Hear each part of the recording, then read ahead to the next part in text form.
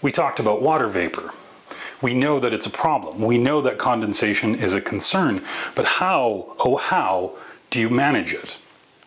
You manage it through this thing called a Perm rating. No, not that kind of Perm. But what is a Perm rating? A Perm rating is a way of measuring how well a building material will let water vapor pass through it.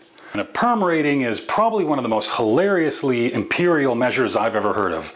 1/7,000th of a pound of water being transmitted through 1 square foot of material over the course of an hour at 1 inch of mercury vapor pressure.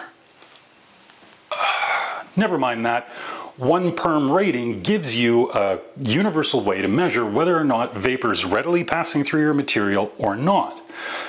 Simply put, a high Perm rating means a lot of vapor is passing through that building material readily, and a low Perm rating means that vapor, it's tricky, it can't get through. Low Perm, no transfer of vapor. High Perm, lots of transfer of vapor. And using that understanding, you can design your building to be much more resilient to condensation risk, and therefore just more resilient overall.